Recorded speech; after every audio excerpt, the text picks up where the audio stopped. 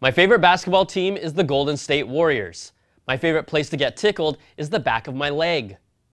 My favorite place to get tickled is the Golden State Warriors. That is the Morph Cut. It's like Autotune, but for video editing, in that it smooths out some rough parts.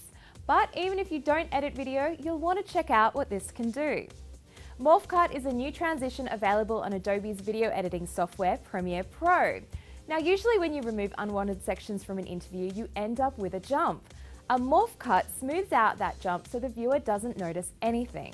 Here's a demo from Adobe. First, the before. Well, I think what Mike means to skateboarding, I think Mike represents an idea. Now the editor adds the Morph Cuts to the transitions, lets the software interpolate and analyze using face recognition, and voila, the after. I think what Mike means to skateboarding, I think Mike represents an idea that anyone can be a part of something.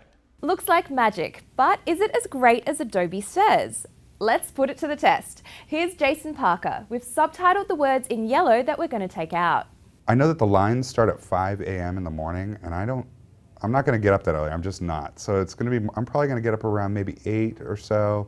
Now, here's the clip with jump cuts. I know that the lines start at 5 a.m. in the morning. I'm not going to get up that early. I'm just not. I'm probably going to get up around maybe 8 or so. And finally, the Morph Cut. I know that the lines start at 5 a.m. in the morning. I'm not going to get up that early. I'm just not. I'm probably going to get up around maybe 8 or so. That looks pretty smooth, but we didn't always get great results. Here's another example from Wayne. But it'll give me the voice prompts and let me get where I'm going. I can also activate Siri's Eyes Free by a long press, but it'll give me the voice prompts and let me get where I'm going. I can also activate Siri's Eyes Free by a long press. Did you see the hands? That looks kind of weird. Many of our tests look obvious, like the video was stuttering or buffering. So the lighting and the background has to be consistent. You'll also want to play with the transition duration.